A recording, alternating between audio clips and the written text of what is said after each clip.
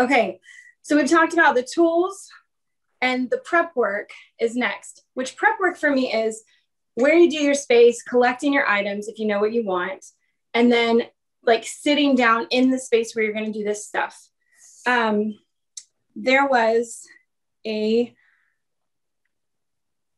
so Pamela, who's not here. Okay. Pamela, she brought up something interesting, and I forget that people do ceremonial circles still, because I have never been in that world. But a ceremonial circle would be like really official. You know, you might actually draw out a circle. You would call to the four corners, or you would do the four elements. You would really set up this stage in ceremonial circles. I am a practical magic practitioner. My stuff is on a whim. I go outside in my yard, or I go to a park, or I go to the beach. I mean, and the only circle that I cast is like this. So if you want to know more about ceremonial magic, where you want that whole effect, the big thing, which is a lot to remember also, just warning you guys, you're going to want to look into actual Wicca. So Wicca describes the rules and the boundaries for creating the sacred circle, for reading their I was going to say mantra. It's not a mantra. Their thing, their statement. I forget what it is. Gosh, I'm not Wiccan. I'm just a witch. But so when you get to the place where you want to do your spell, you find your area. You're going to try to find the most grateful part of yourself that opens up your heart. This comes through meditation. This is why I talk about like the self-discovery is really important, so that you can quiet your mind, so that you can find that inner peace, so that you can just relax and breathe and get ready to really focus your intention on the thing that you want to change in the world. So you're bringing and raising your vibration to change the vibration of other things out in the world. That is the spell. The magic is the act of manipulating energy in our environment. The spell is the things we do to create that magic, to manipulate the energy in our environment. So all these words really flow together, with the spell being the things that you put together, the magic being the effect. That's what goes out into the universe that changes the other energy. So when you get to your space and you've decided like this is a perfect piece of grass, or under this tree is amazing, or the beach at the rising moon is perfect for me. Now you sit and you find your peace in yourself, because the last thing you want to do is have, things flooding into your head, like a show or a bill or somebody you didn't call back, or your phone is dinging because somebody's texting you or calling. I have to shut all my stuff off, put it in airplane mode, because without a doubt, my sister will text me in the middle of something, and I have my watch on and be like, ding. I'm like, ah. So I have to take all of my electronic things and put them on airplane mode. I still keep them by my side, but I have them off and set away so that they can't disturb me.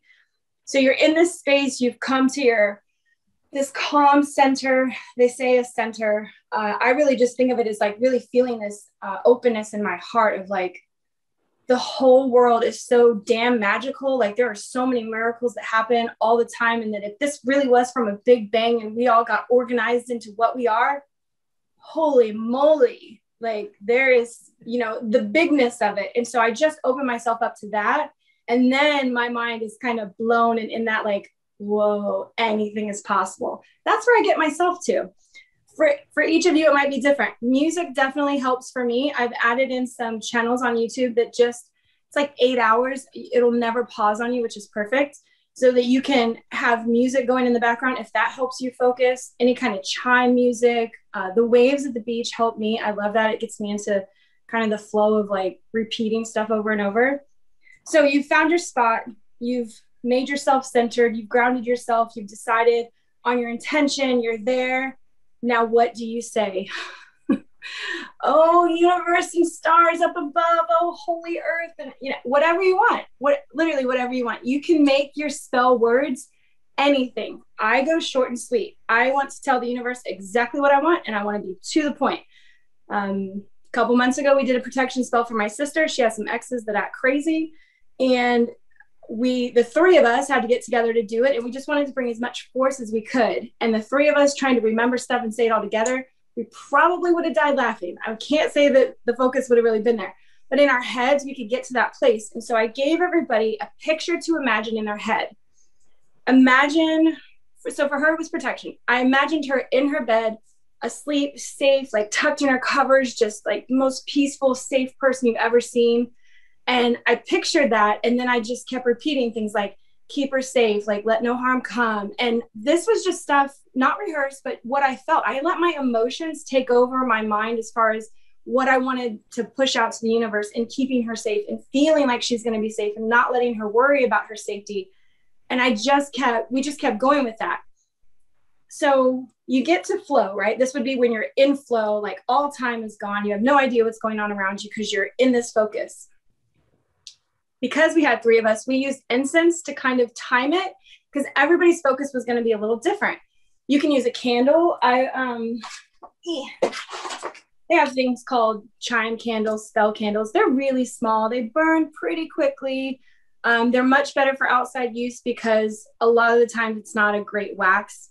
They want it to burn quickly so it can leave, like, over time, black residue on your walls from the smoke. But this would be another thing that sort of sets the time for your spells. So say, you want to, and this is through practice, you want to sit there for, 30 minutes, or you want to go as long as you possibly can. This will tell you in time how long you've really been doing it. And it's amazing that once you get in flow, you're like, holy cow, my candle's almost gone. I've really been doing this for like 20 minutes. What? So incense are a great way to do that. And it just sort of helps you keep time or understand when you've done enough. Because there have been times at the end of spells where it's like, did I go long enough? Did I push enough energy out there? Did I create an effect? This can be a confidence booster to say, you go for as long as you can and focus and flow while the candle burns. And when you open your eyes, or when you come to and the candle's still burning, I just sit there and I let it burn all the way down. And I stay in gratitude. I stay in my mood, even though I'm not focused on the spell event anymore. I'm just there letting it all happen, like imagining it radiating out into the universe, these changes that I want to affect, until the candle is gone, until the incense burns down.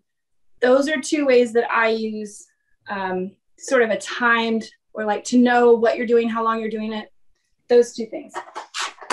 All right, bringing your emotions. Oh, see, all over the place.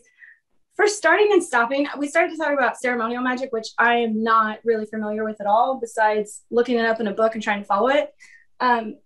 Personally, I want you guys to know what I do. I have a candle that smells amazing. First off, I love smells and sounds, and anything that does your 5 senses, it brings it all together. So my thing is I was going to light it actually, and I've lost my matches. I get my candle and then I focus on it, and I say, by lighting this candle, I open up connection to my team of light, meaning my spirit guides, anybody on the other side helping me with my magic. I open my 3rd eye and my crown chakra, because I want to receive, I want to feel that energy come down through me. And once I light this candle, that's pretty much my ritual starting. That lets the universe know, that lets my spirit guides know I'm starting. This is when it gets serious. Everybody behind me, ready to go? Let's do this. That's my ceremonial start, if you will. You could do anything as long as it means something to you.